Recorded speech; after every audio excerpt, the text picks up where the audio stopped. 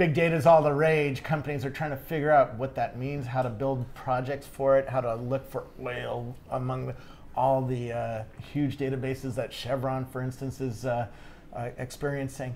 But how do you build one? How do you go with cloud? Do you go with your own servers? Do you go with SQL or NoSQL? Well, we're going to talk to Clustrix right now and talk about what they're doing for the big data world. Very good.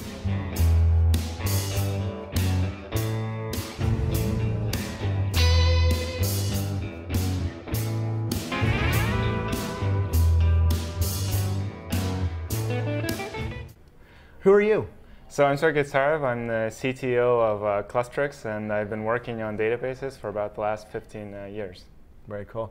So this new world, when people say big data, and that seems to be all the rage. I mean, GigaOM seems like he has a new article on it every day. How do you fit into this world? CTOs have to decide, do they put their data on a cloud server somewhere, like on Amazon or Rackspace Cloud?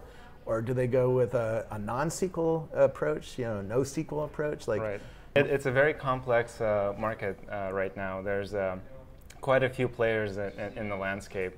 And the way that Clustrix looks at it is there's really multiple types of database usages out there that people need to design for.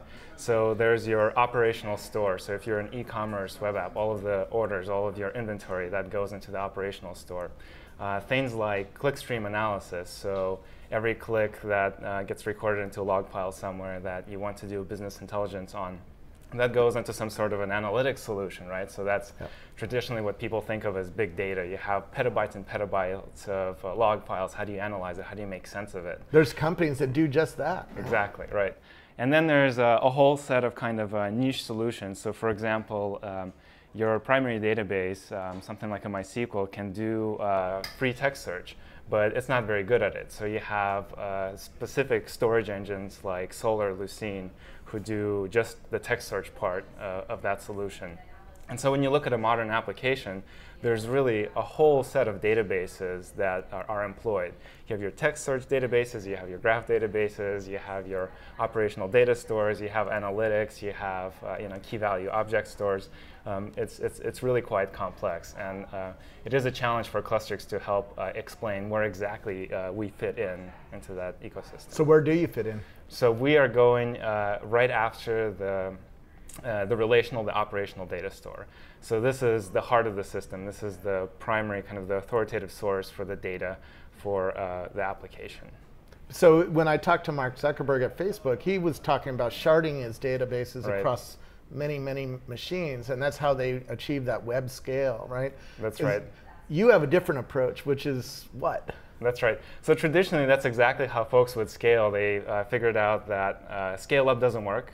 You can only go so far with scale up. If you look at Zuckerberg, he has infinite amount of money essentially, and they can only buy a machine so big, and it won't fit all of the users that they have. They won't actually service all of the workload.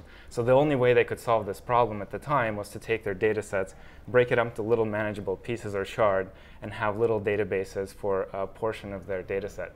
And what Clustrix is doing is we're making a product that builds that into a single system.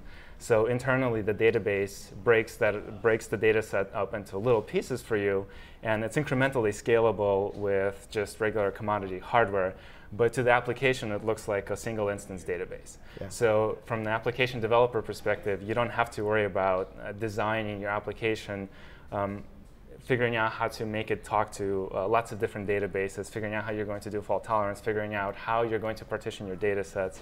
And there are lots of other inherent problems in trying to do it that way as well. Now, this requires you to buy a box and put it in a data center, right? You can't run this on the cloud. Right, so the current solution that Clustrix ships is an appliance. So it's an integrated commodity hardware with software and support built in. Our next model is actually going to be database as a service. So we have a new relationship that we're announcing with Rackspace that's going to allow Rackspace customers to point their applications at our database is running within the Rackspace infrastructure. And in a little while, we'll actually have a software-only solution as well that you can run in the cloud. Yeah. So if a customer already built a company or a project around MySQL, do they have to change anything about their app to get it to run on Clustrix? No, most of the time, no. So it's drop-in. We reverse engineered all the MySQL protocols, and there's no MySQL code base in Clustrix at all. It's all from the ground up. It's fundamentally distributed relational database engine, but it's MySQL compatible. So most customers just drop it in and it works. How do you know you need Clustrix? Because not everybody needs Clustrix. Yeah. There's lots of companies running on just MySQL or running on a NoSQL environment. When do I know that I need to call you? So our sweet spot use case is folks who are getting kind of to the end of the line with what they can do with their existing single instance database. So they bought a lot of expensive hardware. These are pretty beefy boxes. They bought some flash storage, and simply the amount of data volume and the amount of concurrency that the application is generating is their database is no longer keeping up. So they start looking for alternative solutions. Do they go the sharding route? Do they try to go with NoSQL? Or do they go with something like Clustrix that allows them to just continue developing the application without having to worry about database scalability? And so that has been our sweet spot customer. But there are also some customers who are interested in fault tolerance. So MySQL replication is quite gnarly. It's difficult to administer. There are a lot of problems with it. And so even if you get a 3-node cluster from Clustrix, there's quite a bit of value in that, because if a component fails, if a node fails, or a drive fails, the cluster automatically repairs that fault and the database stays up.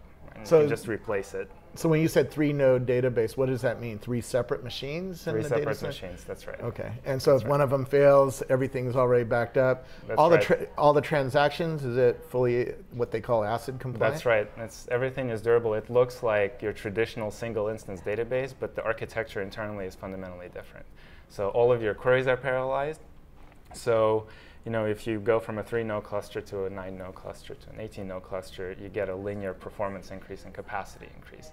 So one of our customers actually went through multiple cluster expansions already. They started off with a 3-node system.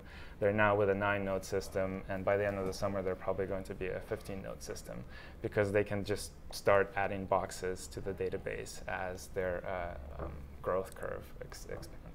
I noticed one of the nice things about Clustrix is it shows you what the cost of each query is.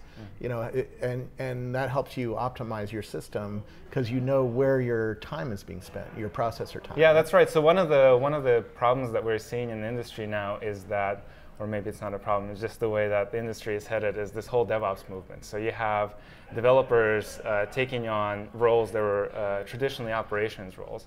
And so there are less and less DBAs and operations folks out there who are running the infrastructure, and more of that is falling on the developer. And the developers, they're not necessarily in-depth DBAs. It's difficult for them to walk up to a database system, figure out what's underperforming, figure out what set of queries that they need to focus on. And so one of the things that Clustrix did is actually built a whole set of tools into the database that helps developers understand what their application is doing with the database and what they need to do inside of the application to optimize the workload.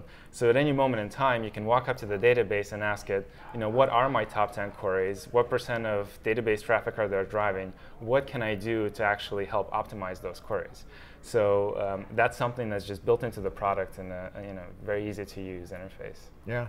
What else should we talk about that helps developers build database-centric systems and get value out of these big data stores that are being built up?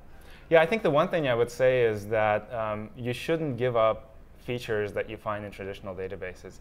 So if you look at a lot of the kind of the NoSQL crowd, their mantra is SQL doesn't scale, and the reason SQL doesn't scale is because it's relational, and we know that relational transactions, all of that stuff is slow, and you should just throw it away and start building your application that way using one of our NoSQL stores.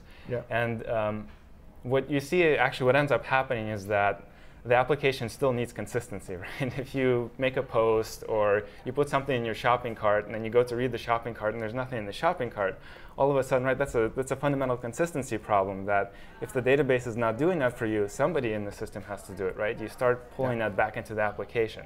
That works with Facebook, because if a post is missing for 20 seconds, no big deal, right? But if you're trying to buy something and a purchase isn't there when you try to buy, you go, what? The system's broken, right? Exactly. So folks are actually taking features that were traditionally found in a relational database, and they're pulling it back into the application. And it's a lot of complexity that's getting sucked back into the application.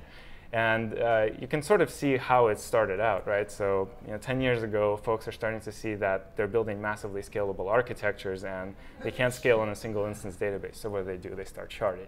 Once they start sharding, they start losing some of the value that the database provided for it. So you can't run a transaction across multiple shards.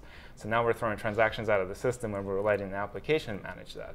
Right? And so the next evolutionary step is saying, well, if I sharded and I'm not using all these features, do I really need a relational database that provides me all these features because I'm paying for it, but I'm not using it? Right? And so there's kind of this next movement that came along is NewSQL saying, well, let's just set all of this aside and let's have scalability at the cost of a lot of other things. And at Clustrix, we believe fundamentally that you don't need to throw away those features. You end up needing them anyway. You just redesign them yourself ad hoc in the application. A lot of times you get it wrong, and it's trial and error. It's quite a complex problem. Yeah. And so, Clustrix, we believe that the scalable database eventually is going to become a commodity. Just like 10 years ago, folks were trying to figure out how they're storing petabytes and petabytes of files, right? File data, pictures. Yeah. People are uploading pictures, and people are building systems that are trying to figure out how they're going to distribute that across lots of different commodity boxes, just lots of SATA drives sitting in a box somewhere. Now you build an application like that, like Instagram, right? They just pointed at S3, yeah. Right? Nobody sits there and thinks like, oh, I'm going to redesign how S3 works, right? It's just commodity, it's available, I use it. Yeah. So that's where the database is headed as well, right? You want to have a fully featured database in the cloud. Sounds like you're predicting that you're going to be on the cloud soon too. That's right. Right. How do you fit into the pricing? Because when I talk to people who are buying databases, they sort of like the Oracle approach, but they really hate the pricing. Mm-hmm. And that's what's pushing them out into MySQL or into NoSQL iterations. Where do you fit into the price slope? Yeah, I think especially kind of in the web in the web space, folks are looking for a predictable pricing model, so they can say, I'm going to have this many users that are going to drive this many transactions. It's going to cost me this much a month. And so, for those kinds of customers, right now with the appliance, we're talking about a leasing model. With the deal that we have with Rackspace, we're talking about a leasing model that looks like, there's a monthly cost to you for a certain amount of capacity. And in a cloud-based model, it's really just going to be a standard software model. So it's just a per instance pricing. And the idea is because Clustrix is linearly scalable, you can predict, this much capacity, this much transactional throughput is going to cost me this much, so they can plan the costs around their business. Very cool. Anything else we need to know about Clustrix and what you're doing? We're building some cool stuff, and we have a lot of great customers. Very cool. Where do we learn more about it, by the way? Clustrix.com. And are you on Twitter or Facebook or anything like that? A bunch of us are on Twitter, yeah. So I'm Sergei Tsarev on Twitter. Very cool. Thank you so much. Yeah, thanks.